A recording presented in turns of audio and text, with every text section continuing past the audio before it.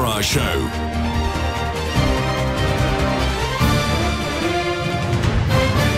Good morning, everybody. Well, a big turnout in London yesterday for the self-styled People's Vote, marching because they want a second referendum.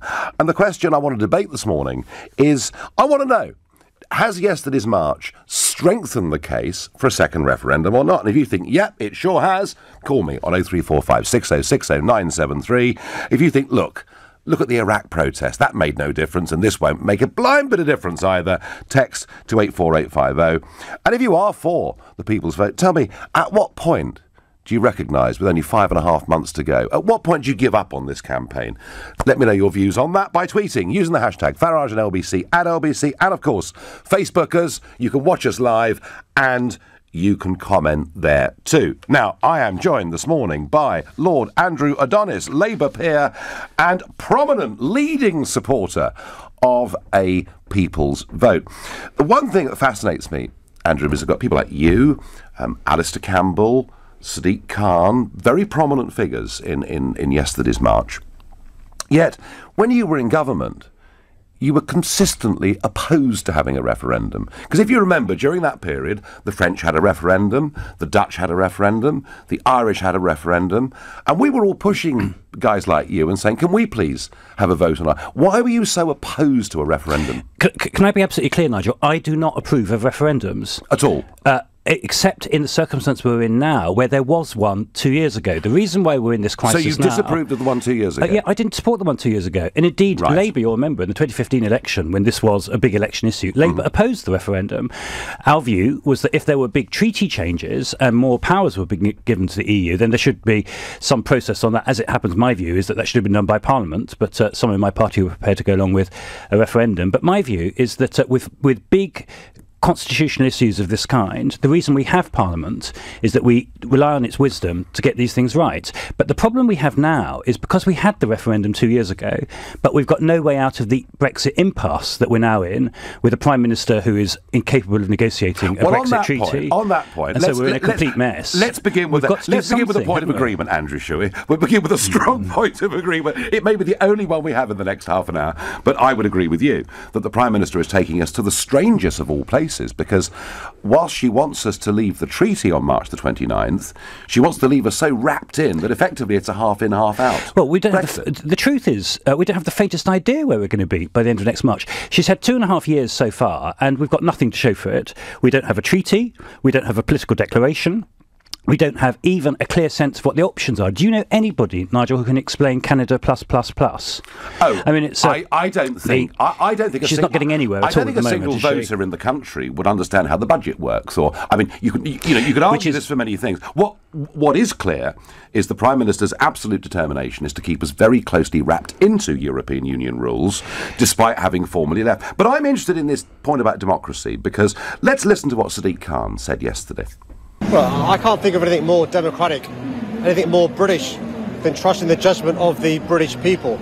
I agree with Sadiq Khan totally. So the British people had this vote, and you lot told us we'd lose 500,000 jobs, it would all be a catastrophe. So why can't you just trust the vote of the British people in 2016? Why don't we implement that? And then if you do think we need a rethink in a few years' time, that might be perfectly fair. But Nigel, the whole point is we don't know what we're implementing, because the point about the vote 2 years ago is there is no one single Leave proposition. Indeed, there were two different Leave campaigns last time. Nigel, you headed one and Boris Johnson headed another. But we want to leave. No, but what do we do? Are we staying in the customs union and the single market? No, are we not? Boris Johnson said we were staying in the single market. Until we know, Nigel, that we cannot know what terms we're leaving on. Can we just because get we this didn't clear, know that Andrew? 2 years ago, and therefore we should have a referendum on the terms. Let's be clear.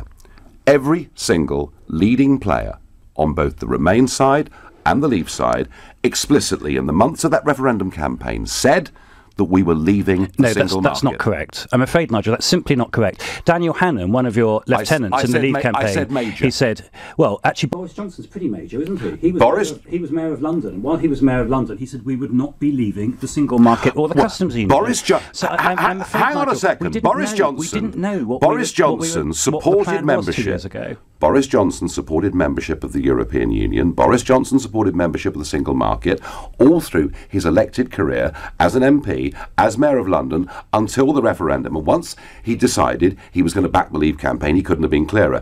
Anyway, that's not the case, Nigel. He was very clear during the campaign, and indeed afterwards, in the article he wrote the week after the referendum, he said that options should all be on the table, including the single market. Well, he didn't write that. He didn't write that. Let's not row about Boris. But that's the reason why we need a referendum, is because we weren't clear 2 years ago. We were when we are clear, then people should be able to reach a judgment on that. And why should we have a referendum? I'm afraid because we had one 2 years ago. And therefore, in my view, which is where I agree with Sadiq, when you come to this point of crisis where you've had one referendum and we're seeking to resolve what it means and then give the British people a meaningful choice, I can't see any other way through this but another referendum. To me, you all look very hypocritical because you oppose a referendum when you're in government. You don't want the 2016 referendum to happen, and now before it's implemented, you want us to do it all again. But what would the question be? What would the question be? Well, the question would be whatever Theresa May negotiates, whatever that is, and we're still waiting to see because it's 2.5 years and she hasn't been able to produce anything, as against the only other viable proposition, which is staying in the European Union. Because the proposition which you've been out with a lot, Nigel, called no deal, doesn't actually exist. Because we can't have no deal, because if we have no deal, planes don't fly, the ports don't operate, we have 6 weeks worth of medical supplies. There's one major problem here. So you need to tell us what it is that you think should go on the ballot paper yourself, Nigel. Here's your opportunity. If you succeeded in getting a referendum on Mrs May's deal or remaining, I couldn't vote. 17.4 million of us couldn't vote.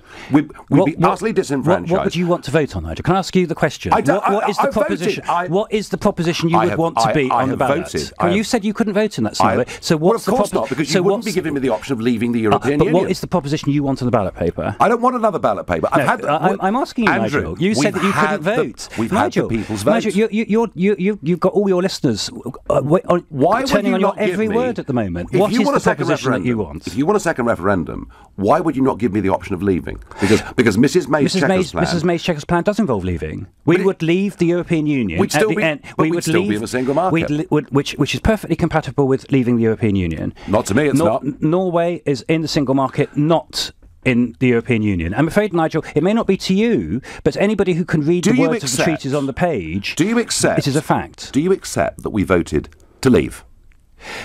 Well, that's the truth is. Come on, we did, didn't we? Yeah, the truth is there was not an actual proposition for leave. No, but there wasn't a proposition for leave on the ballot, Nigel. This has been the big problem. Well, I think this is the weakness of your argument. And the reason why we voted to leave. No, but the reason why I want to see another referendum is so that when we see the actual leave proposition, which wasn't there 2 years ago, because all of those of you on the leave side had a different idea of what it actually meant. You've just said, for example, that staying in the single market and the customs union doesn't involve leaving. That's what you've said, isn't it? Well, if Mrs May... That's what you've just said. If Mrs May keeps us in those things, we haven't basically left. But there were loads of people who voted leave 2 years ago who thought that they were staying in the single market. And there were polls afterwards that showed that more than half of all leave voters sent a leaflet thought that more than half of all leave voters, Nigel, thought that staying in the single market and the customs union would follow a vote to leave the European Union. We were told, I'm afraid that's a fact. We were told by your party, the Labour Party, and the Tory Party during the referendum, and what's worse, in the general election the year later, that the vote would be respected. The government documentation that went through every door in this land, and I objected to the £9 million being spent, told us that leaving involved leaving the single market and the customs union, and we were told... No, it did not say we will abide. That document did not say that, Nigel. It couldn't have been clearer. It did not say. The document that went out from... Hold on. The document, let's get some facts here. The document which went out to every voter in the country did not say we would leave the single market and the customs union if you vote to leave the European Union. It did not say it. Clear we we're leaving the single market. Theresa May is negotiating a treaty at the moment which would involve leaving the European Union. But you've just told us on this programme that, in your view, that doesn't constitute leaving. I think you've therefore just made the case for a referendum, because you can't even agree amongst yourselves what leaving the European Union means. No. So if you can't agree, then the people should arbitrate on this big subject. The problem is the Prime Minister, and on that we're agreed. That was no doubt. Finally, before we go to the public, and that's the great thing about LBC, is the public, and what they say is far more important than what you and I think on this, and ultimately it is. Andy Burnham, Labour Mayor of Manchester, said that if a second referendum was held, it would likely lead to civil disorder. Do you think that's worth the risk? Well, he didn't actually say that. No, he said that society was very divided. Well, of course it's divided, because, Nigel, you've been very, very successful in dividing it over recent years. You've put a big, extremely divisive issue in front of the people, and all credit to you, in the referendum 2 years ago, you got a majority for a proposition on the ballot paper that we should leave the European Union. The big problem we've been wrestling with ever since is that no one knows what leave means, and as it's come to be defined, a lot of the people who voted leave are now starting to say, hey, I didn't vote for that. There were lots of people on this march in London yesterday who said to me that they'd voted leave 2 years ago, but now that they realise that it meant that our trade is going to be trashed, that there's going to be a border in Northern Ireland, really? That this meant that freedom of movement. Why is that? Because once you have different customs regimes between the Republic of Ireland and Northern Ireland, you have to have customs checks, which means border arrangements. But we already have a different excise regime, but we managed to collect those taxes without having. But we're talking about a wholly different order of border and customs controls that will be necessary if we leave the European Union. Isn't the truth of it? You're looking for problems, not solutions, really, on all of this. I can assure you, Nigel, if you go to Ireland, they do not think that this is an invented problem. They're living with this day in, day out. The problem of a prospect of a border, and they're deeply, deeply anxious and worried about it. I was with the former Northern Irish Secretary yesterday. I was with a Northern Irish MP. I was with trade experts. And, you know, the real solution to this actually would be a simple free trade deal along the Canada lines would mean there'd be no duties to collect anyway. Look, I tell you what, you and I will never agree on what the referendum was about, or even on what the result was. But in the past, you have agreed that a second referendum might be a good idea, Nigel. No, I've agreed if we get a second referendum, we have to win it. But you won't tell me what you want on the ballot paper when we have this referendum. I'm still waiting for the answer, Nigel. What is it you want on the ballot paper? If you succeed with your campaign, which I don't think you will, because I think time's running out, but let's say you do succeed, and if Leave wins again, would you still keep on campaigning? Will you ever give up? Well, the question is whether there's a proposition on the ballot paper which can be implemented. If there is a Leave proposition on the ballot paper that can be implemented, then of course I would accept that if there's a majority for it. Yes, of course I would. I'm a Democrat. The problem with the referendum 2 years ago is there was... But you don't like referendums? I've said that the reason why we need to have a referendum in this case is because we did have the one 2 years ago. We're in a unique situation, which, let me be frank, I hope doesn't recur again. But if there's a proposition that can be implemented, fine. The problem 2 years ago is that you were saying one thing, Boris Johnson was saying another, Michael Gove was saying a third thing, and then of course we have Theresa May who comes along with yet another proposition called Chequers. And do you think any of your listeners could explain Chequers to you and me? Well, do you know what? Chequers now commands less than 10% support in the country. But that is the government of the country is negotiating that, and that is what the Prime Minister tells us is the Leave proposition. So we're in a bit of a crisis at the moment. Boris Johnson and myself were all absolutely clear. A vote to leave is a vote to leave. I tell you what we're going to do. We're going to go to Heathrow. We're going to speak to Matthew. Matthew, good morning. Morning, Nigel, and morning, Lord Adonis. I mean, I was a Remainer, but now I have accepted we're going to leave, and I think, you know, everyone has got to not be Ramoners. I mean, Nigel has made us now put the brakes on the EU, but we mustn't put ourselves in reverse and have another referendum. So Matthew is, he's a Remain voter who accepts the democratic result. What's your message to Matthew? Well, Matthew, wouldn't you actually like to see the terms on which we're leaving, is my big question to you, because the terms on which we're leaving will make a fundamental difference to your whole future and the future of your family. And when I speak to people up and down the country at the moment, what they say to me is when they see the terms, when they know what's going to happen to our trade, our jobs, the rights of British citizens who live on the European continent at the moment, all of those things, they want to have their say. Why should they just hand that away when the gravity of the issues is so great? Matthew? I do agree to you. We've got to see the terms, and that's why we've got to give Theresa May a chance. Everyone's got to support us just to see what the deal is. Parliament will then vote on it. If it gets rejected, I mean, the only answer then will be another general election. It could end up suspending the Article 50. Well, no, Nigel won't like. I won't be happy with that. No, but that's what Andrew wants, of course. I'm up for all those things, Matthew. I'm up for Parliament rejecting the deal and there being another election. But let's be clear, another election isn't a panacea, because the political parties would have to say in that election, what are you going to do on Brexit? And my view is, if there was an election, the first thing that should be in the Labour manifesto is a commitment to a people's vote as a way of resolving this Brexit crisis. Gosh, it could go on forever. Into it. Matthew, thank you for your call. By the way, you mentioned what people say to you going up and down the country. Let me tell you what people say to me going up and down the country. Overwhelmingly, they say, just get on with it. They're not interested. They're not interested in the details. They're busy running their businesses, doing their jobs, bringing up their kids, paying their mortgages. The overwhelming view is just get on with but it. Nigel, what is it? Do you understand why? But Nigel, what is it that you want them to get on with? Leaving. Yes, but you haven't been able to tell me this morning what leaving means. You haven't told me. I've asked you about 5 times, I tell you what it means. You haven't not told being us. governed by a foreign court. I tell you what it means. Not paying over huge sums of money. I tell you what it means. Not having laws made somewhere else that apply to us. Hold on. It's quite simple. Hold on. It's not simple at all. You've just said not paying huge sums of money. So you would pay some money to the EU, would you? How much? I think we should call it quits. I think zero's about right. Oh, so you don't want to pay any money? Well, why would I? Well, because your pension, Nigel, £73,000 a year in your pension depends upon a deal on leaving the European Union. Just you must read a lot of gutter press if you believe that. I'm really worried about your old age, Nigel. I don't want you to be a burden on the state. I promise you. And there's a real danger at the moment if there's no deal when we leave the European Union. If you believe trash, if you believe trash like that, you'll believe anything. Lauren is a new caller from King's Cross in London. Good morning. Good morning. Yes, Lord Adonis, you say you're a Democrat. Does that mean that you think people have the right to elect their own governments, as we do in this country? Of course it does. Yes, of course it does. Well, that's the essence of democracy. Then I have you quite a question. Can you tell me exactly when the elected officials of this country gave the people a vote about abrogating their elected duties off to the EU?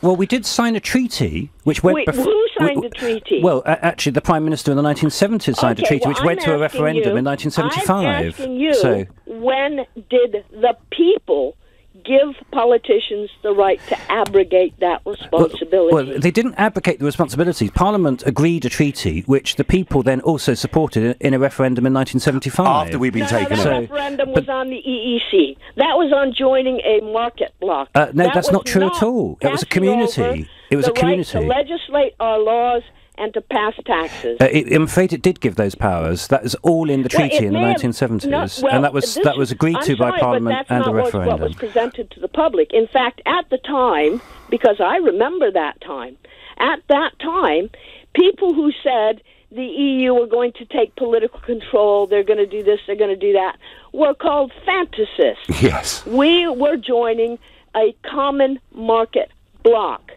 The question on the ballot paper in 1975 is: do you want to join the European community? No, it was not. It was. No, it was not. The common market. Stop. The question on the ballot paper in 1975 is: do you want to join the European community? Can we stop, please? That's true. Can we stop, please? You're wrong. No, I'm afraid you're wrong, Nigel. Can we please, Lord Adonis, accept you've got this wrong? No. Lauren is right. Lauren is right. What happened was the Heath government, the Tories, without a mandate, took us into the EEC. With the consent of Parliament, Nigel. With the consent of Parliament. Without a mandate, because they broke their own manifesto in 1970. No, that's not true either. With the consent of Parliament, they joined the European Union. After we joined, and we joined on the 1st of January 1973, a referendum was held in 1975 because the Labour Party promised it. So the question wasn't, do you want to join? We joined already. But do you want to stay in? Yes, but the point is... It's a very different question. Well, no, the point is still exactly the same, because Parliament had the absolute democratic right inside the United Kingdom to join the European community as it was then in 1972-3. It behaved absolutely according to the law. Parliament then also decided that it wanted to hold a referendum, which is a situation very similar to the one we're in now. Parliament could decide what to do with Brexit. Let me pick Lauren's point up. A referendum. Lauren's point, if I can extend it a bit, she talked about what happened then. When Labour were in power, you signed the Amsterdam Treaty, you signed the Nice Treaty, you signed the Lisbon Treaty. 3 treaties were signed under Blair and Brown, all of them transferring further powers to Brussels, giving the European Union greater identity, forming a European External Action Service. Why at no point during that did Labour politicians give us the choice to have a referendum? Because all of those treaties, Nigel, were agreed by Parliament. We're a parliamentary democracy in this country. They're all agreed by Parliament. They were agreed by our proper democratic procedures. Now, what then happened was, with you campaigning, and you have an absolute right to campaign on it, with you campaigning hard on it, David Cameron agreed to this in-out referendum. The in-out referendum is not necessitated by our democratic processes at all. So it was why a not let decision to go Parliament sort this out, for. then? Do you know, I'd be perfectly happy for Parliament to sort it out if it weren't for the fact that we did have the referendum 2 years ago. It's that as a judgment call, because these are all judgment calls, leads me to think that Parliament doing it on its own is probably not enough. I mean, it has the legal power to do it, it has the democratic power and right to do it, but if Parliament itself takes the view, and I think it probably will in this circumstance, that the right thing is for the people to reach a judgment on Mrs May's Brexit terms, because nobody knew what these Brexit terms were 2 years ago. I tell you what, most of us would say we had that vote. Let's go to Dominic in Colchester. Dominic, good morning. Put your question, please, to Lord Adonis. Hi, Lord Adonis. If we agreed to stay in the European Union, we had another referendum, what would we do if we didn't get our rebate? We would get our rebate, because we would stay in the European Union on exactly the same terms as now. No, we wouldn't. There's a new financial framework being negotiated. No, we stay on exactly the same terms as now. So we wouldn't, because it's already been negotiated, a lot of the terms of our exit. If you look in the May 2019 budget, what they've agreed has assumed that we have left. Therefore, they would have to renegotiate their own division of funds. We'd have to renegotiate how many MEPs that we got. No, none of that's true. We'd stay in on exactly the same basis as now if we stay in. So they've all got to go back. They've been having meeting after meeting after meeting, agreeing what's going to happen. They've agreed. They've divided everything up, and now all of that they've got to bin it and renegotiate. That's right. Well, they wouldn't do it. Yes, they would do that, because we have an absolute legal right to withdraw our notice to leave the European Union. They've already made it quite clear that they will not agree to our rebate. No, that's not the case at all. I'm afraid that's completely, what you've just said is completely incorrect.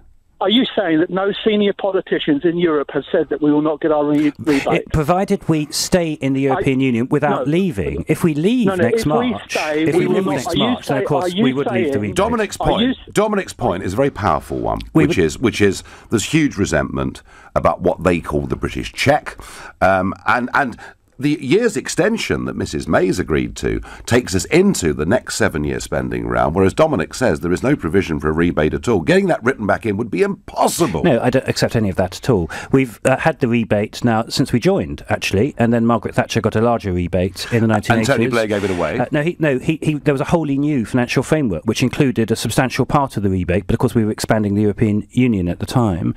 We would keep the rebate, provided we don't leave. What would be the real nightmare is to leave next March and then to seek to reapply to join the European Union, which I think is very likely we would seek to, because of the damage to our economy, and then our rebate would be lost. Powerful point, Dominic. Now, to hold a referendum in this country, the Electoral Commission say needs at least 9 months. At least 9 months of preparation. You know, a question's got to be agreed and all the rest of it. Do you accept that actually there isn't going to be a referendum before the end of March next year? Well, there could be, but how? There could be if Parliament were to decide one in the next before Christmas, then it could be held before next March. But the Electoral Commission, the Electoral Commission is subject to law, and Parliament said it takes longer than that. Yeah, but that's if you follow the Electoral Commission's extremely bureaucratic procedures. But Parliament itself, of course, can override the Electoral Commission. It has an absolute right to do that, and it could set up an expedited procedure. But equally, we could extend the period which we have for Article 50 in order to hold a referendum. This is the real campaign, isn't it? This is the real campaign. Come on, this is what you've been fighting for all the way through. Yeah, I'd be strongly in favour of that, Nigel, extending the period so that people have longer to assess the consequences of Brexit. I've been saying it here for months. The real campaign isn't for a second referendum. referendum because they know that's not going to happen in the short term. It has always been to suspend Article 50. I only want to extend it. I only want to extend it, Nigel, let's be clear, for the purposes of holding a referendum. I do not want to extend it just for the purposes of spinning out further fruitless negotiations on the part of Theresa May. Well, Mrs May might agree with you. After all, this week she agreed to a further year's extension on the implementation period, as she calls it, at the cost of a further £20 billion. I don't agree with that either. I think being in a state of perpetual limbo isn't the right thing for this country. No, and it does add to uncertainty. We should be in a clear situation. Yeah. But we do, of course, it does take a while to hold a referendum, and if there literally isn't enough time before the end of next March, but we've decided as a parliament and as a people that that's what we want to do, then clearly we need the time necessary to do that. I'm going to go to Jennifer in Ealing. Jennifer, good morning. Good morning, Nigel. Lord Adonis is here. Please ask your question. First of all, I'd like to tell him I knew exactly what I was voting for, so we'll get that one out the way. And the second thing is, what makes you think, Lord Adonis, that leaving the EU is only bad for us? Why don't they? Why won't our planes fly? Why won't we have any drugs? Why won't our citizens be? Is it only our citizens that jobs are going to be affected? It's going to affect the EU equally as much as it's going to affect us, because a lot of our drugs come from India and China anyway. So there's one thing out the way. We can say, well, your planes can't land in Heathrow. Jennifer, it's absolutely fair point.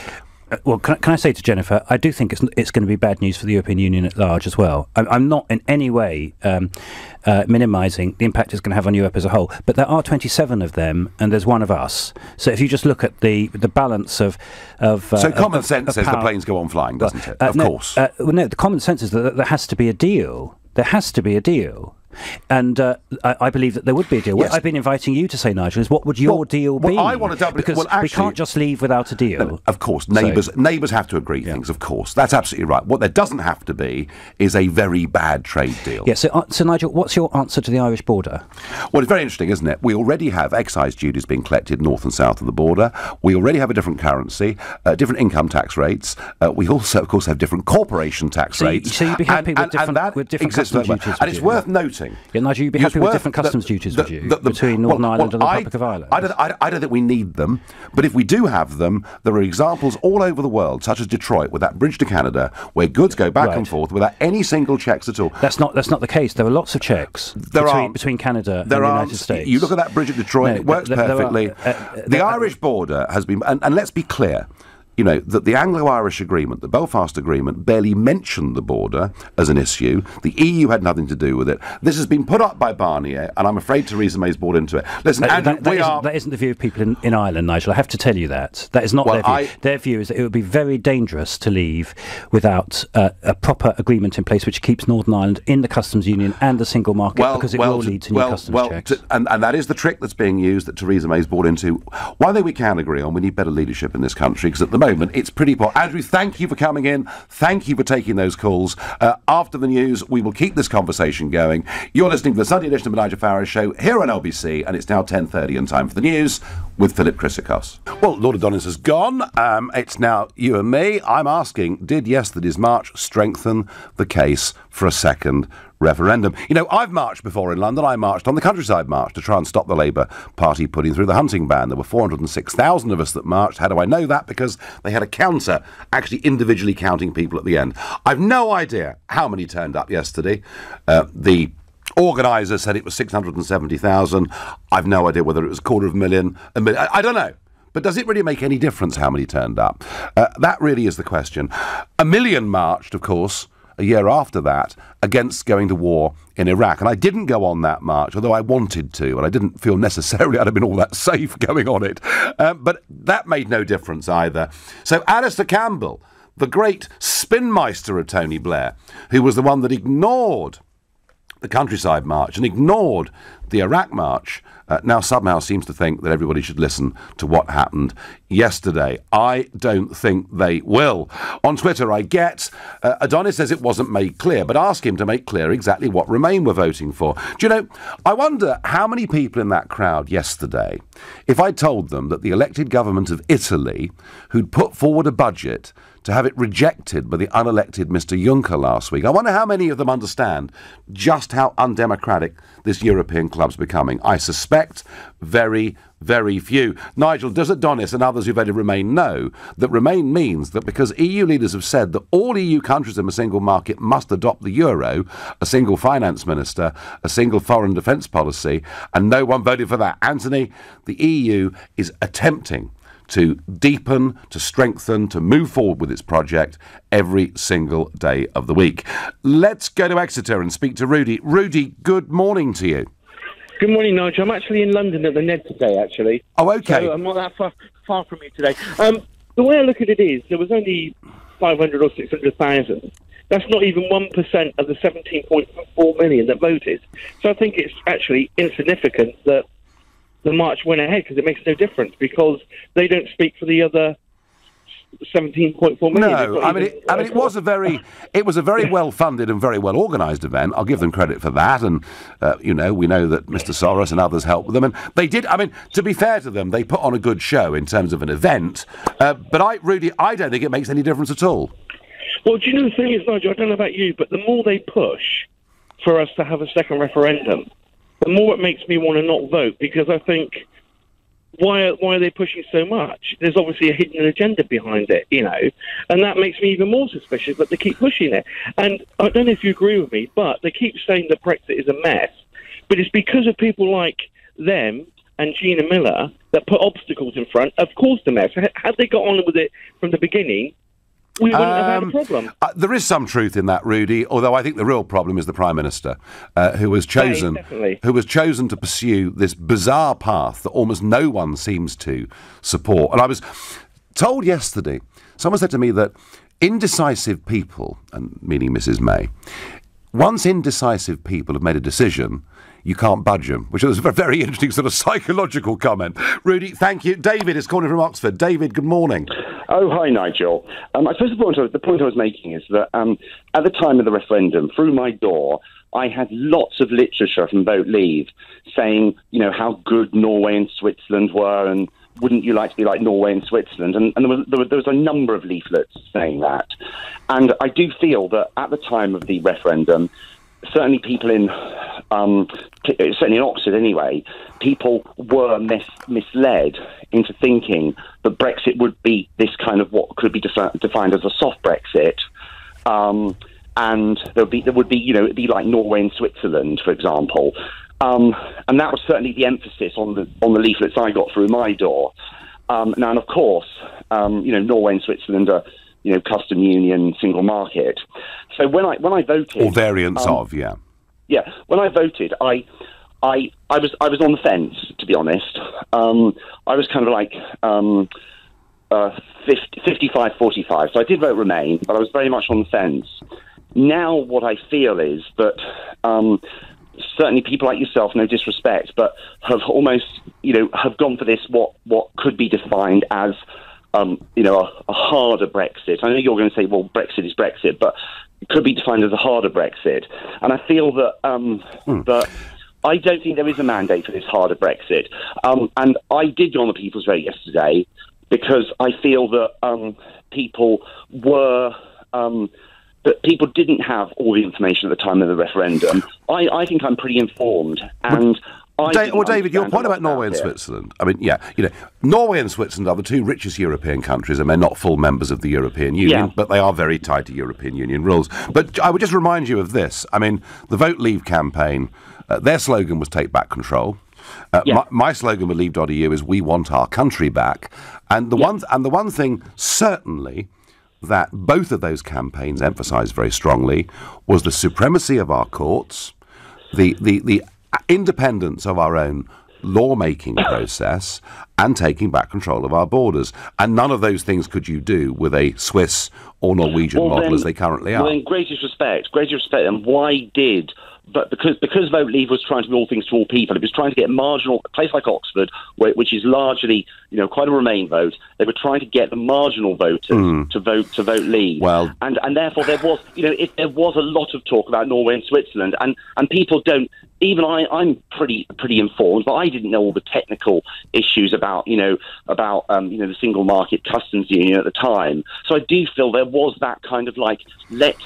I don't know whether the leaflets they would have got, say, in Lincolnshire would have been would have been the same. I would. Isn't that? I mean, David, isn't that the same for every single election, whether they're general elections or referendums? You're right. But I think I know that sounds cynical, but no, you're right. You're right.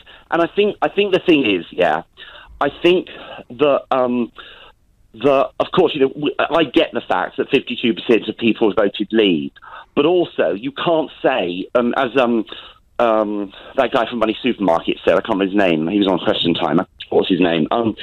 But not everybody that voted Leave voted for exactly the same reasons. There were people that were very hard, people like yourself and people that were more on the fence. And Remainers as well, David. Yeah, of course. I mean, the number of people I've met who say, Nigel, I voted Remain, I hate the European Union, I think the whole thing's appalling, but I've got a big mortgage, and I was very frightened by what George Osborne said. So you can argue it all. David, let me just finish this call by asking you, are you now convinced that a second referendum would somehow solve all of this? I think that if we had the problem is I don't believe proper democracy is about winner takes all.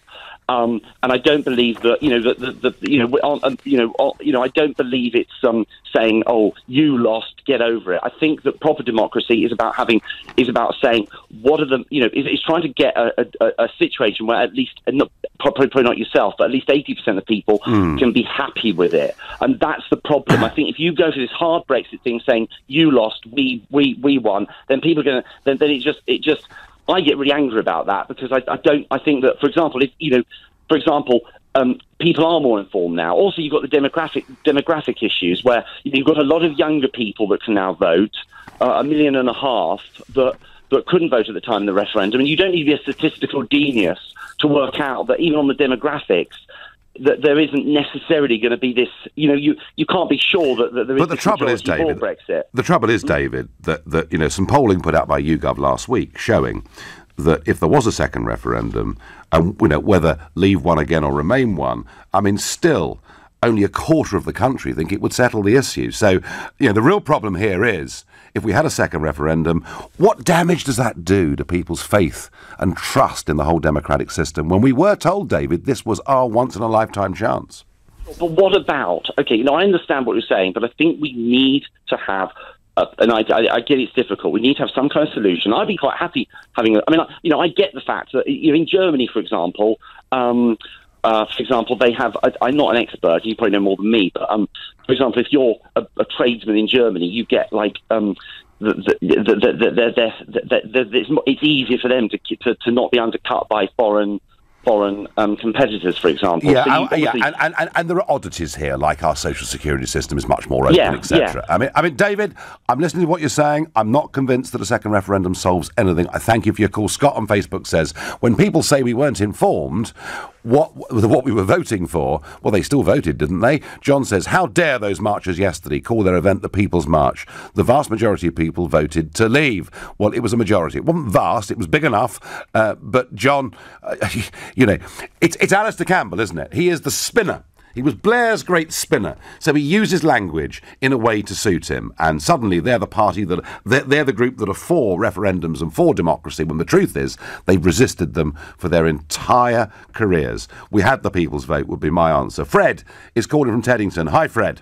Hello, Nigel. Look, if you called a march next Sunday or Saturday, you'd get as many people there as last Saturday. It doesn't resolve anything, seeing people marching in the street. The one thing that really needs to be done now to shut down the people who are complaining about the referendum outcome is for people like you to propose the kind of imaginative new strategies that would be free for Britain to pursue once we're out. And the reason why I'm stressing this is that, for instance, yesterday the Telegraph revealed that one of the things that the EU is trying to get us to agree to as part of any kind of settlement is that we would continue to comply with their tax regime. That would be disastrous for Britain if we were locked into that kind of condition, and we might as well remain as part of the EU if we come out under terms that where we agree to comply with their tax policy. And that is the problem with what Mrs May is doing. Mrs May is taking us in a direction, Fred, where we would be tied to virtually everything. It would be Brexit in name only, and the vision is outside the European Union, a United Kingdom that genuinely becomes competitive. Fred, I thank you. You're listening to the Sunday edition of the Nigel Farage Show here on LBC, and it is now 10:46. A people's vote doesn't make sense. I didn't vote Leave because I thought we would necessarily get a great deal from the EU. I also didn't vote based on immigration. I voted Leave because I want my child to live in a global economy where my country's trade isn't defined for me. I voted because I believe in the long-term benefit to the country. There are pluses and negatives to both Leave and Remain. However, for me, the long-term benefits of Leave are more attractive. Well, there are lots of reasons why people do things. But where I really am at issue with Lord Adonis and the others is they constantly keep trying to pretend that people didn't know what they were voting for, and they very clearly did. Joy says on Facebook, what a load of rubbish.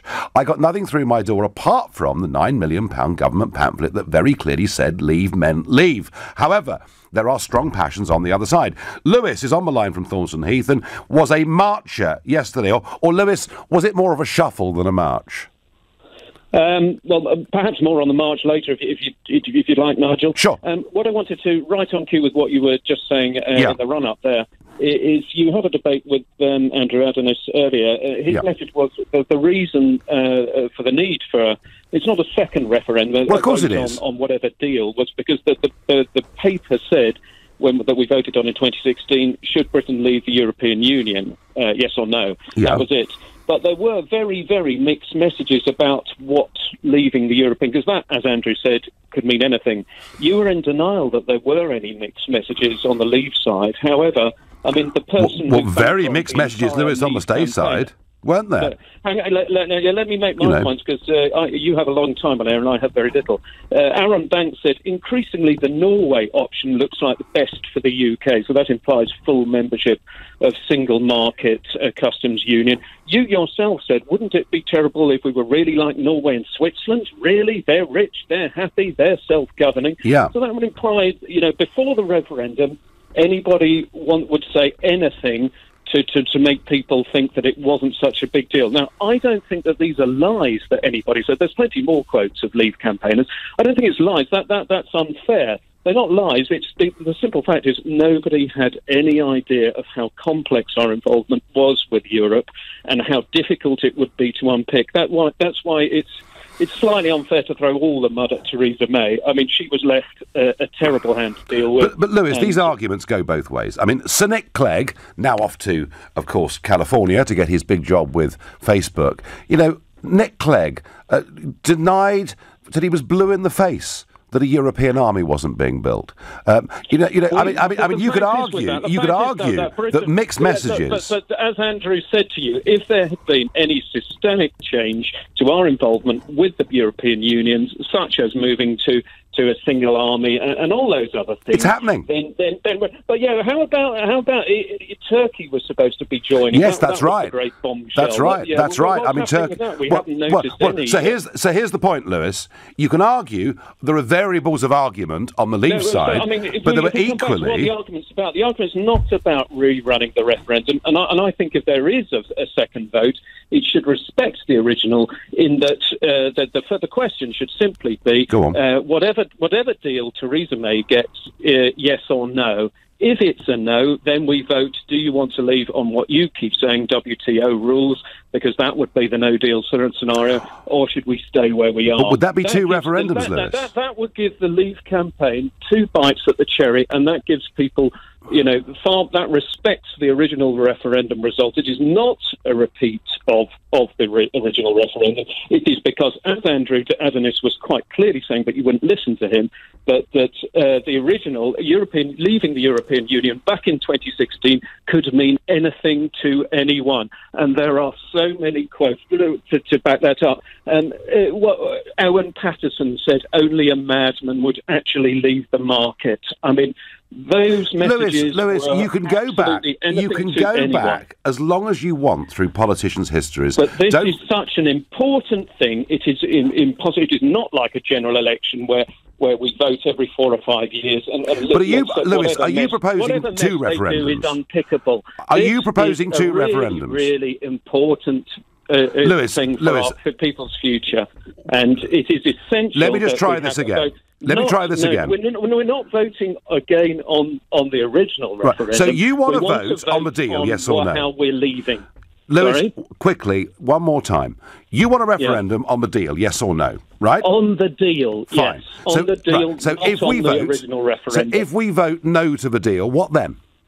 Then it should be, as I said, I explained that. Yeah. Then we are left because we have simple. People have been saying on your side that there's nothing wrong with WTO rules. Yep. And if that is what people really want, then fine, that should be one of the options. All right, fine. Well, I think your referendum will be a lot fairer than Lord Adonis's. Lewis, I thank you very much. And tell me, what was the atmosphere like on the march? Oh, very, very, very, very pleasant. You know, every families, everybody having a good time. Lots of kids, I was told. Lots and lots of kids. Yeah, lovely. Yeah, lovely atmosphere. Interesting. And Lewis, the sunshine was out, of course. There you go, Lewis.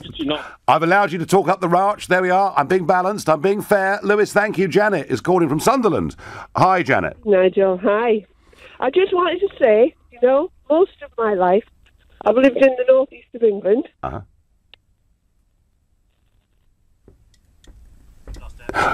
We've lost her.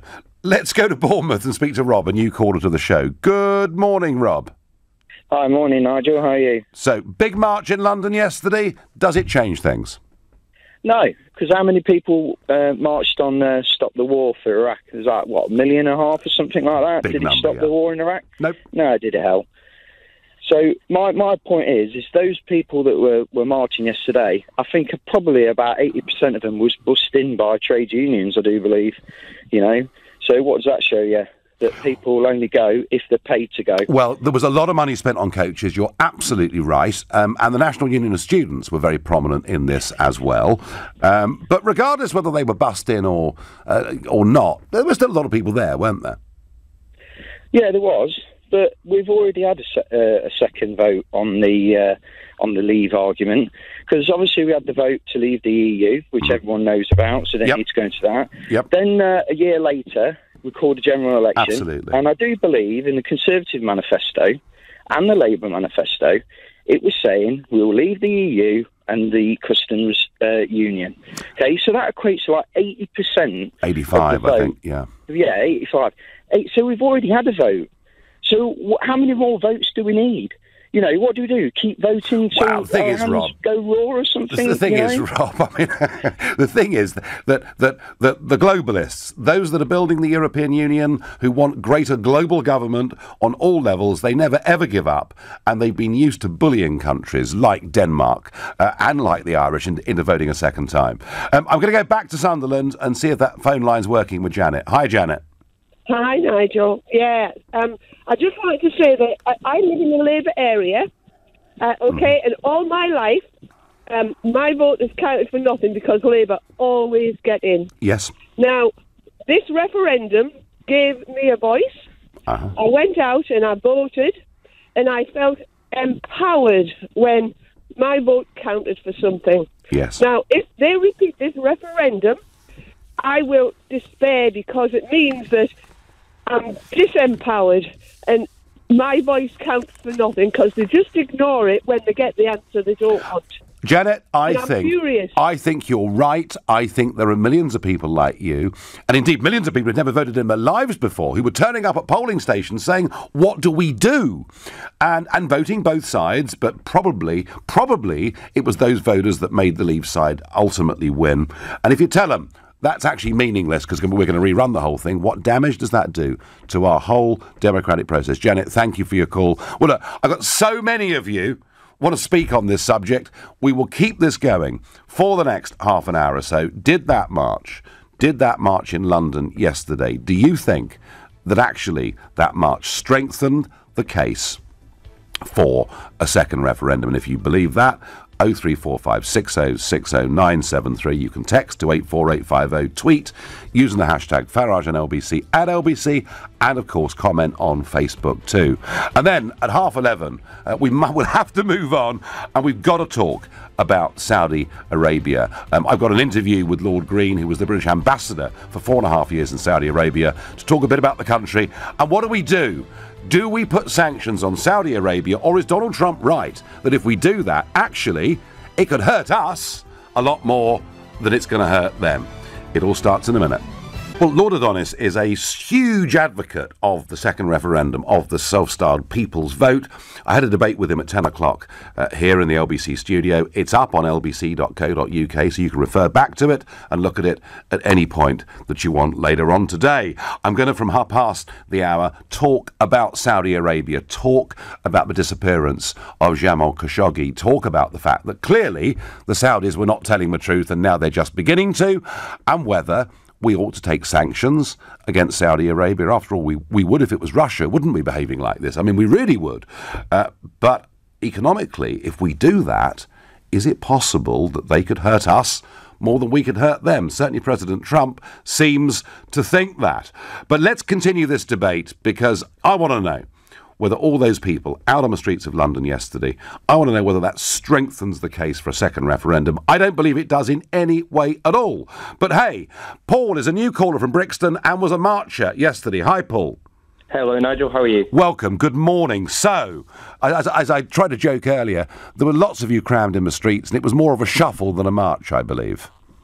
Yeah, that may have been the case. Well, what I wanted to ask you, Nigel, is I'm actually not fully convinced that a second referendum is the best step. Okay. But my real concern comes from reflecting on whenever we make big decisions, be that in the public sector or in the private sector, you wouldn't really make such a big decision in this way. You wouldn't ask one question, wait so long, and then without reviewing things, go back to that question. So to use an example, when any decision is made in the public sector, they have to follow the government's Green Book business case guidelines. And that says that you have to do a strategic business case that goes, is this the right thing to do, yes or no? Kind of like the first referendum.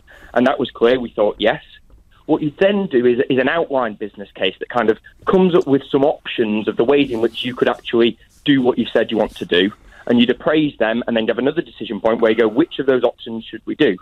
Once you've decided that, you'd even then go and do a full business case to finally make sure that what we're actually planning to do is sensible and agrees with the original decision. So how do you apply that? So, Paul, how do you apply those principles to the public of this country? Are you suggesting we go back to them with a menu in the form of a second referendum? Because that might confuse people even further. Yeah, at the minute, and I am changing my mind on this kind of on a weekly basis, that does seem the most sensible thing.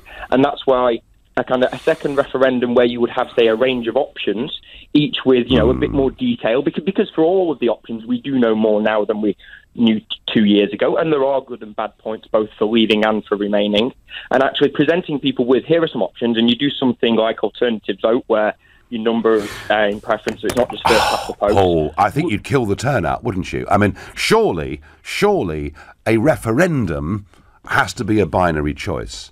The idea that you put 3 or 4 different options on a ballot paper with a preferential voting system, I think, frankly, people would be so confused by it.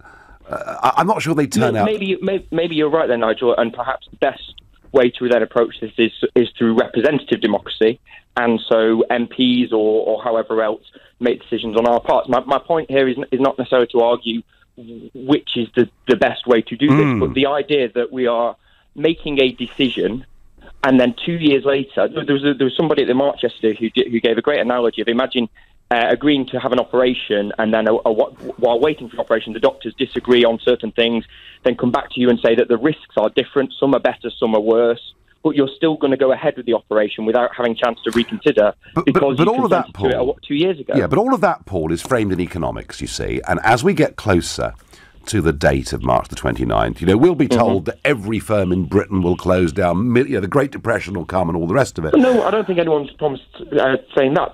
We're getting there. We're getting there. But the reality, Paul, is what this referendum actually was all about, and what that question we voted on was about, was a constitutional decision. It wasn't an economic decision. It was do we wish to stay part of political union with Europe or become an independent country? And that hasn't changed one bit. But I think that, Nigel, is exactly where people are quite wrong, because actually, was it 17, however many millions of people voted for Brexit, my parents included. Each of those voted for different reasons.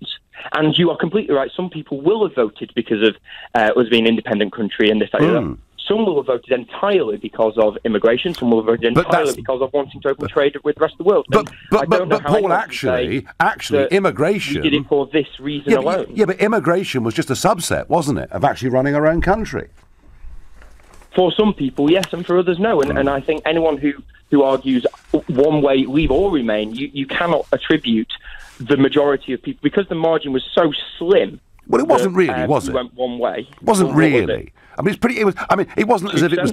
It wasn't exactly 10,000 votes, was it? I mean, no. But as a percentage, it was about 2% vote between it, and it's very hard for anyone, whether you leave or 4%, leave or remain, to attribute that to a specific cause, because there are a myriad of factors. Paul, you've been toying around with this in your head very clearly, trying to find the right way forward. Let me push you on this. Okay. You know, is there something that could be done that would begin to unite the country, in your opinion? Yes, I believe stopping the kind of narrative of the people have spoken, because actually when the people, and this is anecdotal here, but the people I speak to who both voted Leave and Remain kind of accept and acknowledge that the people are divided more than anything. And actually, while there was a 2% margin of victory for one side, the vast majority of people are in complete disagreement on this. And actually, it is not a clear case. And so to go ahead with such a monumental, the biggest issue certainly of my time, based on such a narrow margin of victory, is going to upset a lot of people on both sides. I don't accept that premise. The one thing I see uniting people around the country, and I spend perhaps more time outside the M25 than I spend within it, which I think makes a difference on this.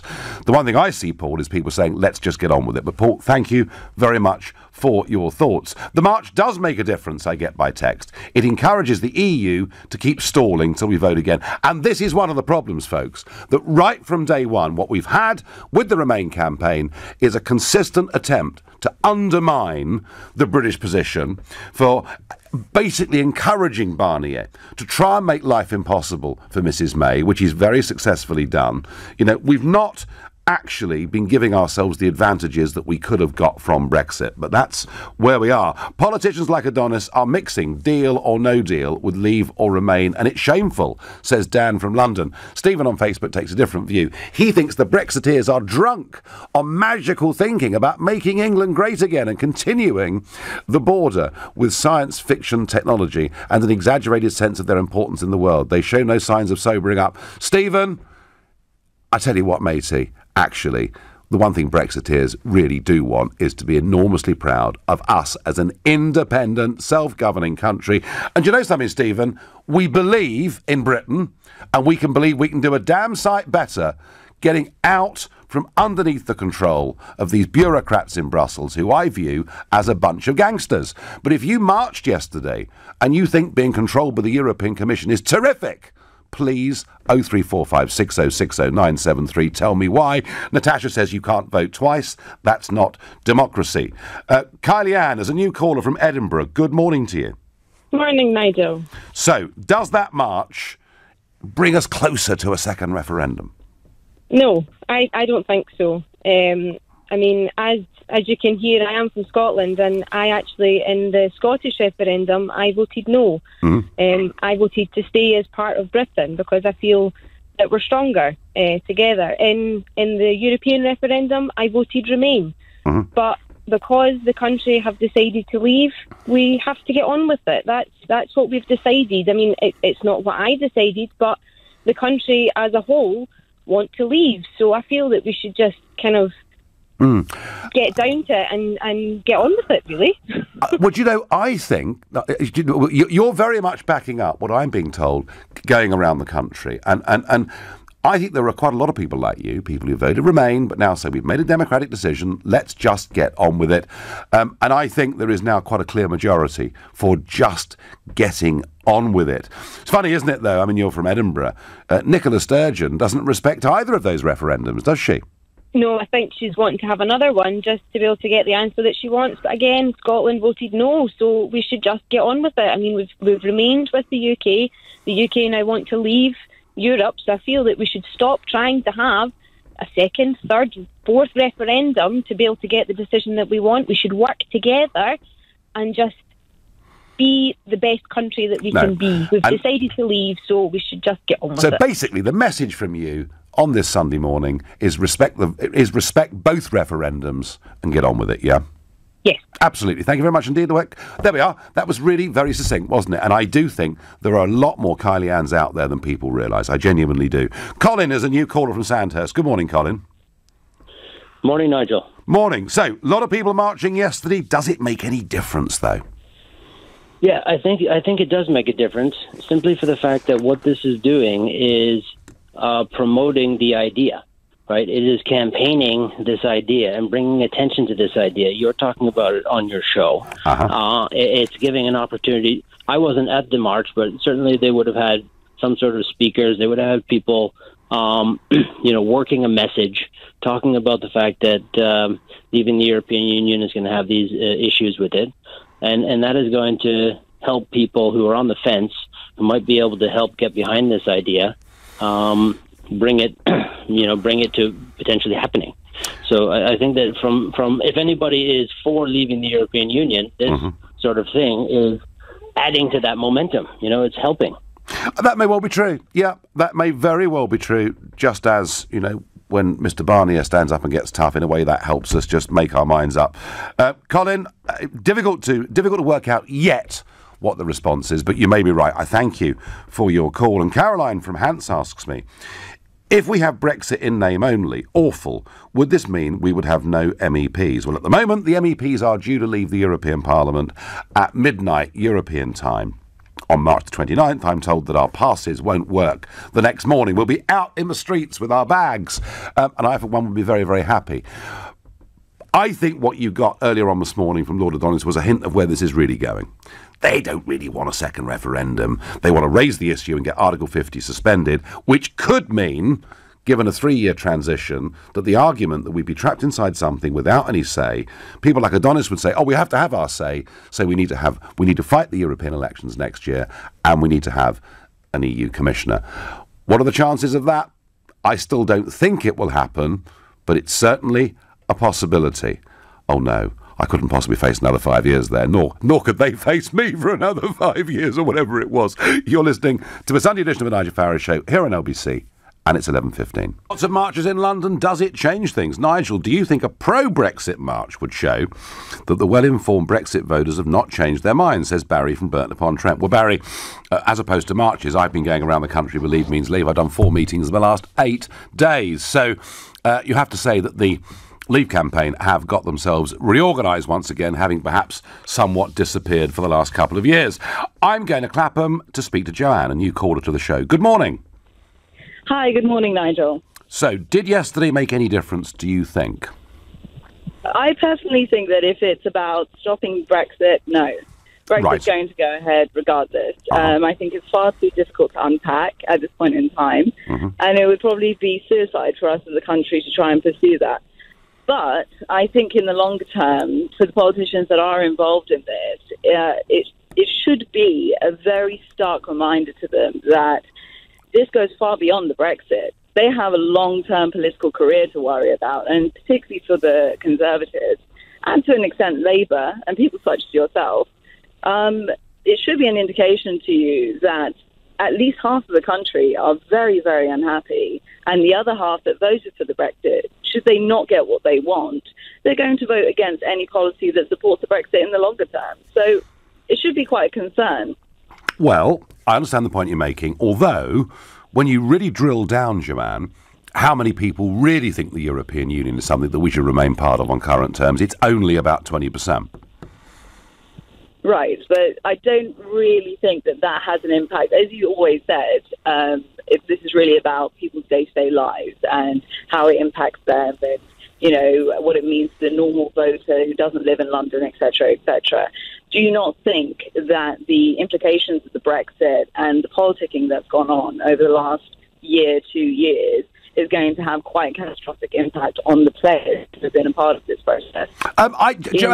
Joanne, I think actually, and sort of picking up your theme, I think this whole Brexit issue has the ability to split the Labour Party and Conservative parties. The Conservative Party is deeply split in the House of Commons, but relatively united in the country. The Labour Party is relatively united in the House of Commons, but deeply split in the country. So, yeah, I think these divisions that do exist on opinion out there are very, very strong, and I don't think we've seen the last of the impact of Brexit. I really don't. Do you see any way, Joanne, of this sort of being healed or calming down in the future, or do we stay divided on this issue? I think it will be a natural healing process because, in general, if we look at who voted for Brexit, who voted against it, there is a demographic trend that people of a certain generation, let's say 20 to 40-year-olds, didn't vote for the Brexit. Now, those people are going to be our future leaders, and they're also going to be running the country and having the biggest say, like kind of the Middle England concept. So in the longer term, I think the healing will be natural because the people who voted to remain, basically, will take a much stronger role in our society. Well, it's a very interesting point. It's a very interesting point because the bizarre thing, Joanne, and I've said this before, and that's not all by any means, but the majority of young people here were on the Remain side. When you go to Italy, the big majority of young people are very, very Eurosceptic, very unhappy with the European Union. So who knows where we'll all be in 10 or 20 years' time. Joanne, thank you for your point and your call. Roger is a new caller from Chelmsford up in Essex. Good morning, Roger. Good morning, Nigel. Just want to say first, you must be exhausted with all this Brexit talk, and I just want to say thank you for the dedication and the conviction to stick it out. I look back at videos and I know my friends and people who both voted Remain and Leave watching the EU Parliament and with your dark hair, not so grey, and we think, God, you've been sticking this out for a long time. Roger, I've been doing this on and off for 25 years. So, no, I really do. Firstly, Roger, I believe the European Union is a false project, that it won't survive, and I think you're seeing the cracks showing already right across Europe. I think it's a false creation. I think a Europe of nation states cooperating and trading makes sense. I don't think a Europe run by a European Commission does. So I've believed passionately for 25 years that we're better off outside of it, and I haven't changed that view one bit, Roger. And I don't believe yesterday's march makes much difference. In fact, Liz on Facebook says to me, she says, the march makes a difference. Yes, makes me even more determined to leave. So how does it make you feel, Roger, when you see those pictures? Yeah, well, I mean, the 2 points I want to make. The march, I think, you hit the nail on the head earlier, will just make things more messy, will make more delay, and it's not going to affect the outcome, evidently. I think every recorder has pointed out we've had marches with far higher numbers and they've not resulted in what they wanted. Secondly, the other point I wanted to make, and ask every caller who's listening now who did vote Remain, who has called you today, and they mentioned about half the country being unhappy. Well, let's hypothetically say it was 52 Remain and 48 Leave.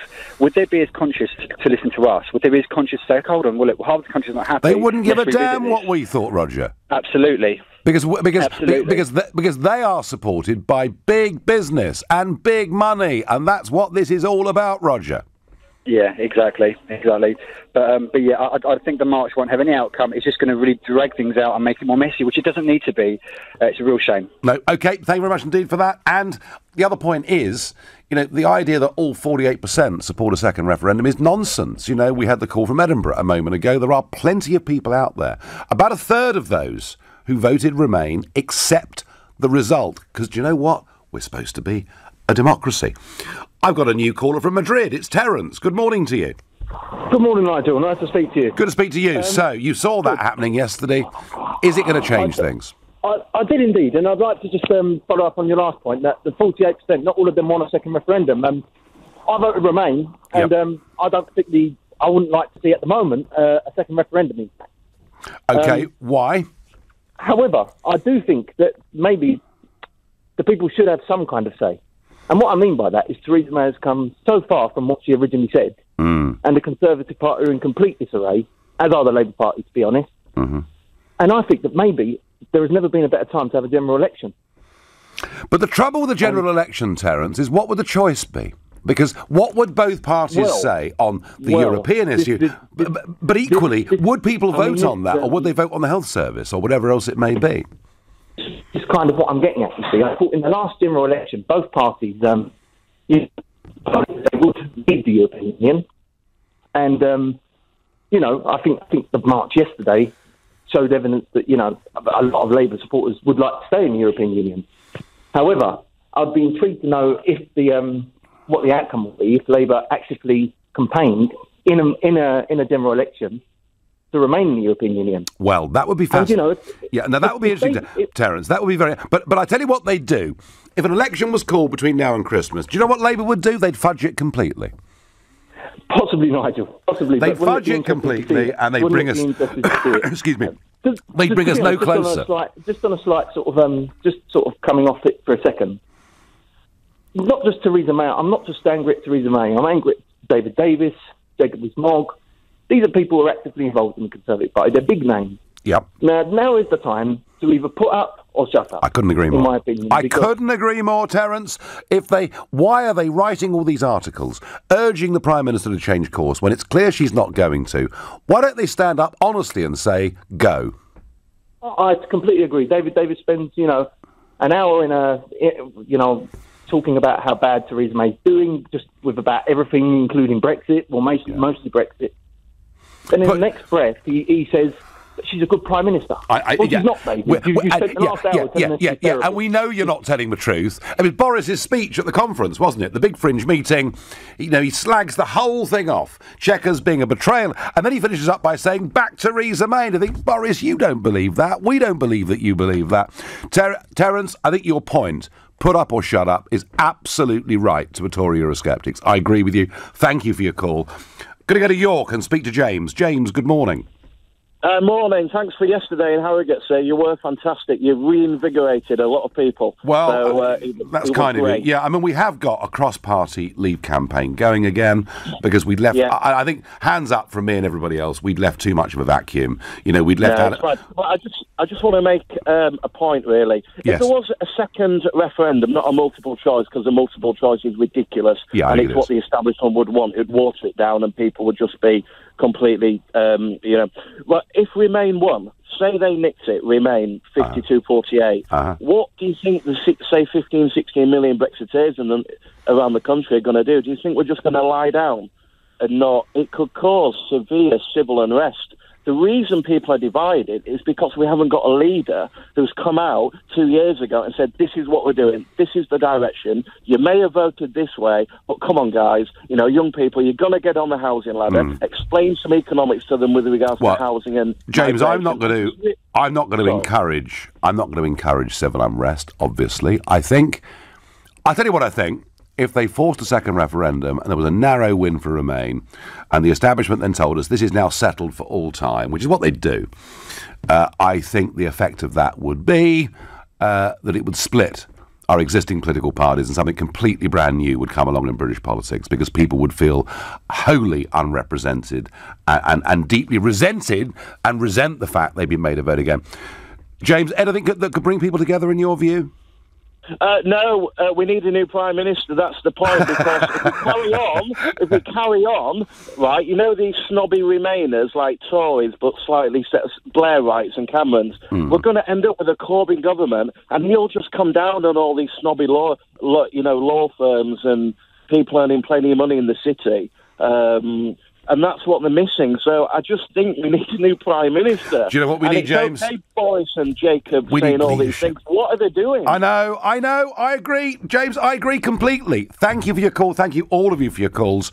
In a moment, we're going to talk to Lord Andrew Green, the former British ambassador to Saudi Arabia, to find out what he thinks about the disappearance of this journalist, Jamal Khashoggi, and what we should do about it, and whether doing something could hurt us more than it hurts them, or as a matter of principle, given what's happening in Yemen, do we need to do something? You're listening to the Sunday edition of the Nigel Farage Show here on LBC. It's now 11:30 and time for the news with Philip Chrysikos. On the 2nd of October, Washington Post journalist and Saudi national Jamal Khashoggi went into the Saudi embassy in Istanbul and he's not been seen again.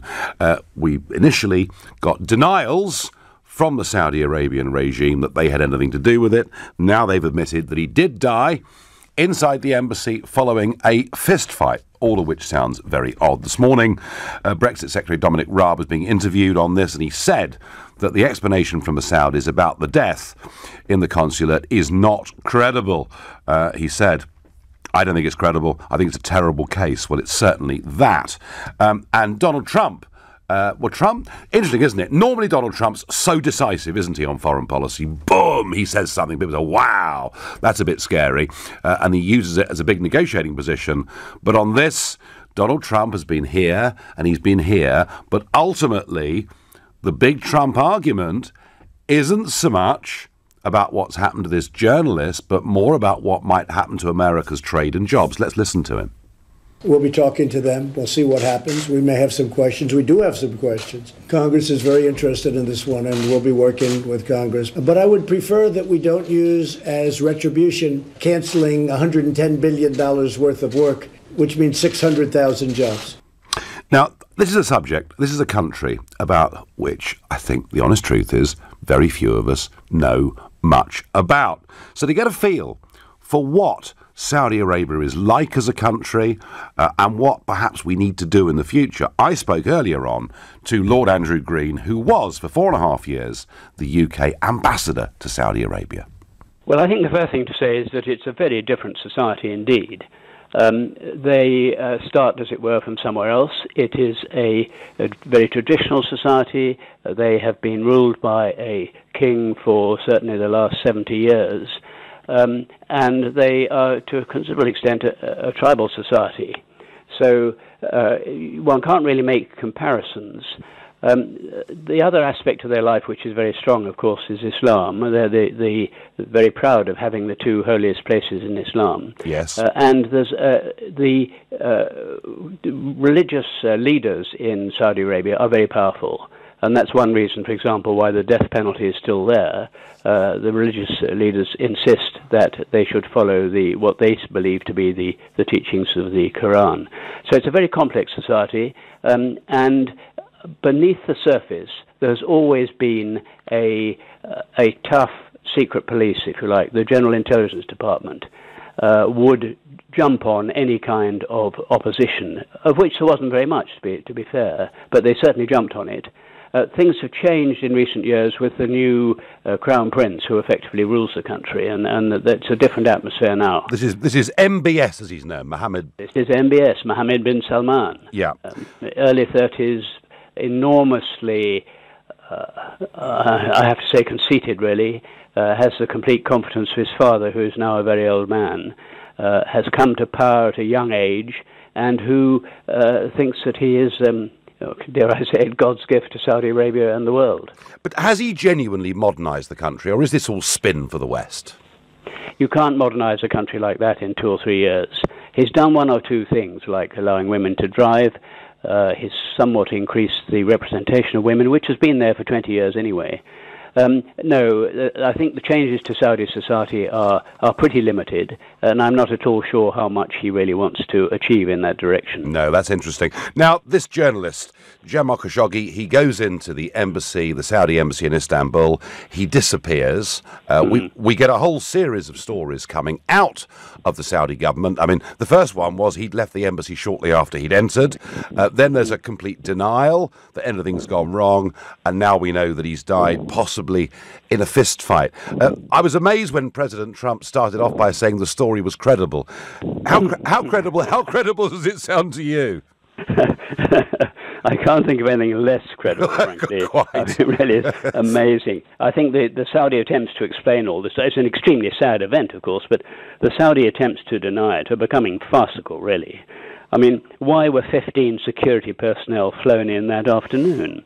Why were the local staff, the Turkish staff, sent home? And above all, of course, where's the body? Yes, and isn't this actually rather embarrassing for Turkey as well? Yes, it is. Well, for a whole range of reasons. I mean, it's extremely insulting that the Saudis should do such a thing in a diplomatic mission in their country. I mean, it's an outrage on all fronts. And the pack of, shall we say, porkies that are coming out of Riyadh are no help. And this was done presumably because this journalist had a powerful position at the Washington Post and was a persistent critic of MBS.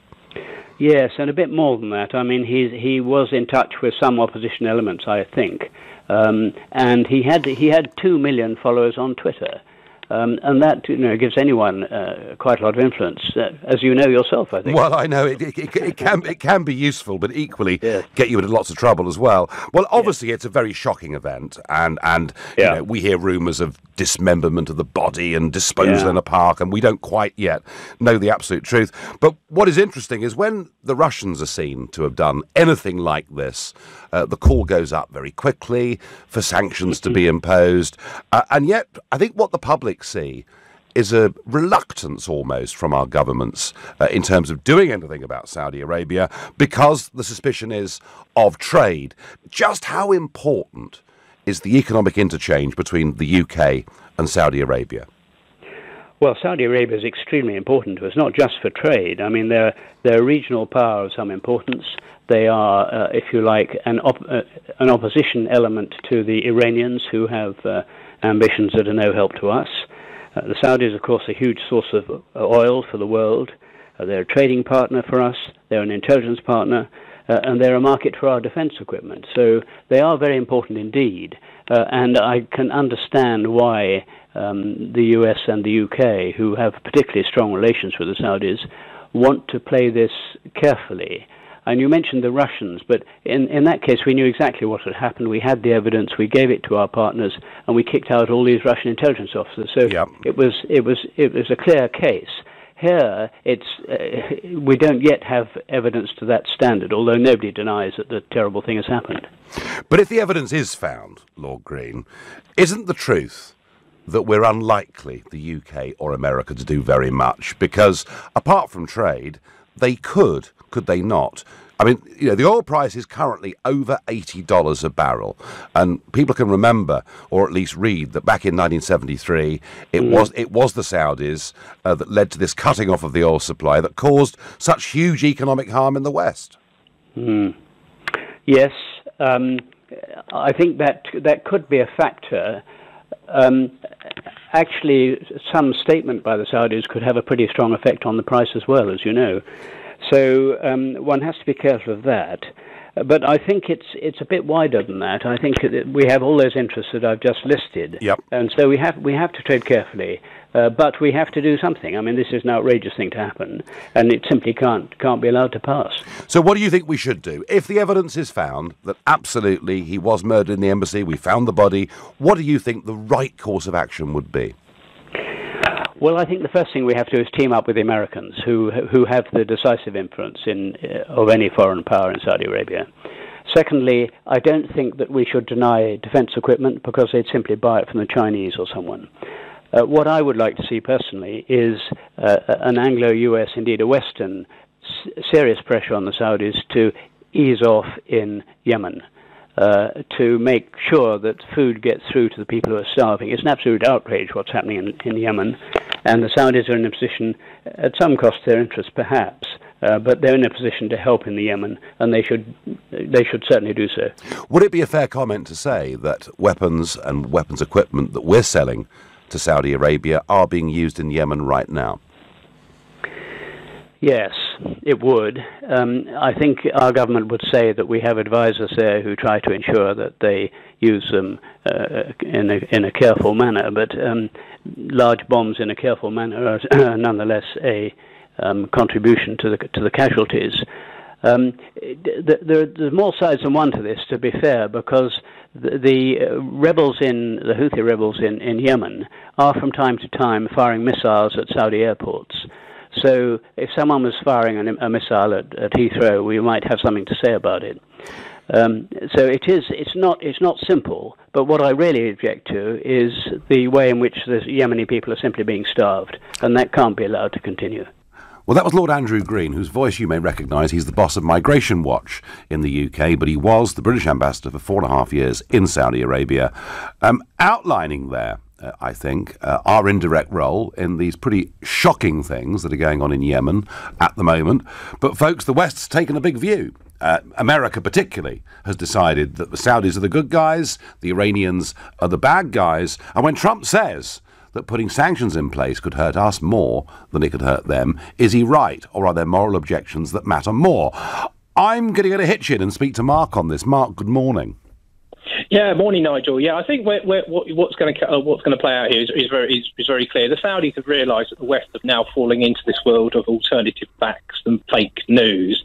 And then when you have the President of the United States being sort of one of the key advocates of that, they're just going to keep running a story where they believe they can create what the Americans would call plausible deniability. And unfortunately, we're seeing that, across the whole of the Western world, particularly in the UK, and even from yourself, Nigel. So that's really concerning. Go on. Well, for example, at the beginning of this week, somebody challenged you, for example, over the Irish border and things that you said. You said to them, can you give me one piece of evidence that I was asked about the Irish border issue once during the referendum? Yeah, or in the 25 years up to the referendum. Yeah. Well, actually, Nigel, people did find it. You actually did talk about it at the Ulster University on the 1st of March 2016. Oh, well, Mark, I tell you what, Mark. If I was in Ulster University, I'm not surprised the question was asked. But, the general point I was making was that in 25 years it had not been an issue. Mark, let me get back to this point. Nigel, stop there. No, Nigel, stop there. You were asked the question and you told people in there that things would remain exactly the same. And not only was that reported by... Do you know what, Mark? I've done... Do you know how many thousands... Do you know how many thousands of meetings and questions I've done in 25 years? A lot. If you found one in 25 years, well done to you. OK, let me ask you, Mark, quickly. Is Trump right that if we put sanctions on Saudi, it would hurt us more than it would hurt them? Well, unfortunately, the national interest will kick in for all the countries in the West. They need a power base or partner in that part of the world. The Saudis would be ideal. We have the oil issue. But, Nigel, at the end of the day, like I said, fake news. You've been caught out and you're not even apologising. Of course I'm not, Mark. If I was asked about it at Belfast University, I'm not surprised. I certainly can't think of any media interview, I know there wasn't one, at any point in the referendum campaign where I was asked. You're listening to the Sunday edition of the Nigel Farage Show here on LBC. It's now 11:47. Lord Green, our former ambassador, was making the point that if we want to put big sanctions on Saudi Arabia, they would simply go and buy the weapons somewhere else. And one of you on Twitter says that he was too afraid to fully condemn the Saudis and thinks it's okay to keep selling them bombs as usual, saying if we don't sell them, somebody else will. Two wrongs don't make a right. Let's listen to what President Trump said on this. We'll be talking to them. We'll see what happens. We may have some questions. We do have some questions. Congress is very interested in this one, and we'll be working with Congress. But I would prefer that we don't use as retribution canceling $110 billion worth of work, which means 600,000 jobs. And similarly, there was talk that over the next decade there could be there could be $10 billion worth of business taking place between us and Saudi Arabia. So, whichever way you look at it, we've got big business interests with Saudi Arabia, but I thought what Lord Green said in answer to my question about what's going on in Yemen, when I asked the question directly, are British munitions being used in that war in Yemen? He was pretty clear, wasn't he? Yes. So what should we do? Clive is calling from Fife. Good morning, Clive. Good morning, Mr. Farage. How are you today? I am fine. What did you make of Lord Green's comments, particularly about Yemen? I think the unbelievable hypocrisy coming from our side just goes to show that we're just legitimising what the Saudis have done over decades now. They're chopping people's heads off, chopping people's hands off, jailing people without trial for decades for daring to criticise them. And we've been openly supporting them. We've been schmoozing them in Downing Street. There's 33 MPs, I believe, been to Saudi Arabia for freebies, trips. Somebody had a gold watch off somebody as a gift. It's disgusting. But I think what Lord Green says is right. There's nothing short of a genocide that they're committing against Yemen, And he did say that Yemeni Houthi rebels were firing an occasional missile at Saudi airports. He did, yeah. Look what the Saudis are doing. They're killing busfuls of children, for God's sake, man. Where's the international outrage? Well, he also... Clive, this is almost the forgotten war going on in the world, isn't it? Almost nobody ever talks about it. And the other point that Lord Green made was that, effectively, the people of Yemen are being starved. And we're talking about millions of people here. We are complicit in this genocide, Nigel. The UK is complicit. The Tory government and the governments before have openly supported the Kingdom of Saudi Arabia doing what they've been doing, beheading people in the street. I mean, Clive, this is not a party political issue, is it? Because from what I can see... No, it goes back decades, that's what I'm saying. It goes back to the Labour government, various Tory governments. We need to get away from them. And the whole thing, people are of the opinion that Saudi can just turn off the tap on oil. They can't, you know. They're part of OPEC. I mean, OPEC would kick them out if they'd done that. Well, Clive, hang on a second. Yes, they're part of OPEC, but the real point here is they are the dominant partner in OPEC. And when back in 1973, and it was seen as punishment for the West's support of Israel during the Yom Kippur War, when they limited, and albeit OPEC was far more powerful than it is today in terms of the percentage of production over which it had some say. But when they decided to punish us, Clive, and I don't know whether you're old enough to remember. I was 5. I'm old enough to remember, and you know what happened was that the oil price quadrupled in a year, leading to huge economic misery.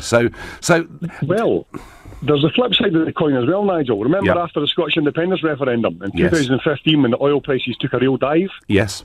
You know, and everybody was blaming it and saying SNP, just as well you weren't independent. Mm-hmm. That was OPEC doing that on purpose to punish America for fracking and developing the tar sands in the Canadian border. That was direct punishment from OPEC. It has nothing to do with oil running out. It was a cynical move to punish America for daring to develop their own oil wells, you know. What would you do, Clive? What would you do, Clive? I mean, you clearly want to take a principled position with Saudi Arabia, and I suspect there are lots of people listening to this right now that would agree with you. What do you think we should do? Well, it's obvious that they killed this poor guy inside the Saudi embassy in Turkey. I mean, and you know what gets me, Nigel, right? Liam Fox had a conference with his American counterpart before they took a stance on this. Before the UK government came out and took a stance. We need to detach ourselves totally from America. We're dancing to America's tune all the time, you know. And the crap that Donald Trump came out with. Well, thank you, Clive. Clive, would you? I mean, in terms of choices, just very quickly, because I must move on. But in terms of choices, would you rather we sided with Iran than Saudi Arabia? I mean, I don't really see the problem with Iran, to be honest. I mean, I don't think they're any worse than Saudi Arabia. Well, I tell you what, they're not great either. Clive, I'm going to go. I'm going to move on, Clive, because I want to get Sandra in. Last caller on this subject. Sandra from Muswell Hill, a new caller to the show. Good morning, Sandra. Good morning, Nigel. I'm kind of siding on the side of Clive in most of what I have to say. Yes. But what I find truly, deeply disgusting is that if, as Lord Green has intimated, we are up to our ears in making weaponry, that it's such an important part of our GDP that we can't stop, and therefore we've got to start selling it to people. And the people we sell it to are the Saudi Arabians, who we know are going to use them and are using them on the people in Yemen. And then we have on our television screens these pictures of children with enormous eyes and enormous stomachs and nothing, no food, no drink, which is happening, nothing at all, and they're dying. And this is deeply, and we are asked just pay £3. I'm always picking up the phone, paying £3 here, £3 there, £3 for somewhere else, because you have to do something.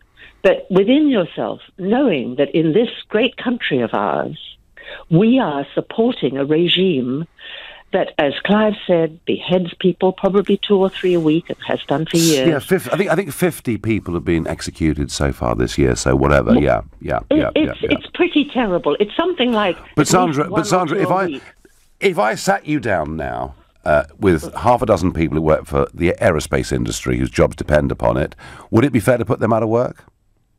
Oh, Nigel, this is the thing. You see, if I could answer this question, I would be leader of the world. Well, I know. What we're going back to it's a huge... where we've put ourselves. It's a tough choice. Where we've put ourselves in terms of weaponry. But the aerospace industry is actually also brilliant at finding other ways to use this extraordinary technology. Maybe they'll have to. Sandra, I'm going to have to end it there. We're out of time. You can't put a price on human life, is what I get on Twitter. You've been listening to the Nigel Farage Show. I'm going to be back tomorrow night at 6. At 3 this afternoon, it's Ian Payne. But up next, it's Majid Nawaz. Thank you, Nigel. Coming up, 5 men who served their country on the front line have died suddenly in tragic circumstances over 6 days, exposing the scale of a mental health crisis gripping Britain's military veterans. Are we letting our military veterans down? Before that, Harvard University is being taken to court, accused of systematically discriminating against Asian American applicants, as its quota system has been used to cap the number of overachieving Asians it lets in. Are quotas in danger of worsening race relations and not helping? But first, a Tory rising star today issues a call to arms for MPs to oust Theresa May, saying